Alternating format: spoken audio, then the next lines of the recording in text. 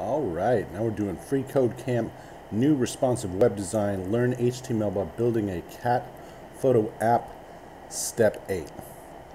HTML attributes are special words used inside the opening tag of an element to control the element's behavior. The src attribute in an img element specifies the image's URL where the image is located. An example of an img element using an src attribute is this.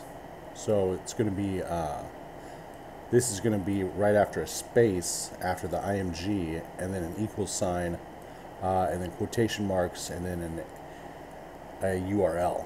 All right. Inside the existing img element, we're going to add an src attribute with this URL right here.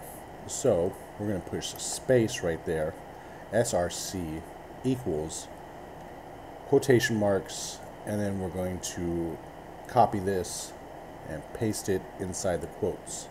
All right, and puts that cat picture right there. Let's check it out. Looks good. Submit it. All right, and now we're on step 9, and we'll see you next time.